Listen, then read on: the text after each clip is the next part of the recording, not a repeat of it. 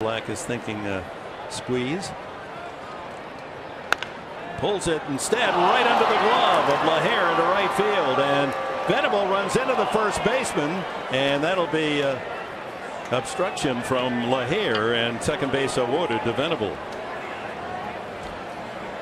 Credit Venable with an RBI, and it's 7-6.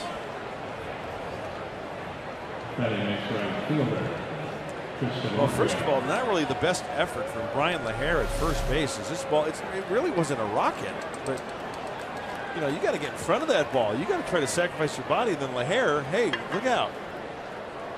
The runner's got the right of way. He's not watching. Little body check on the umpire, Joe West.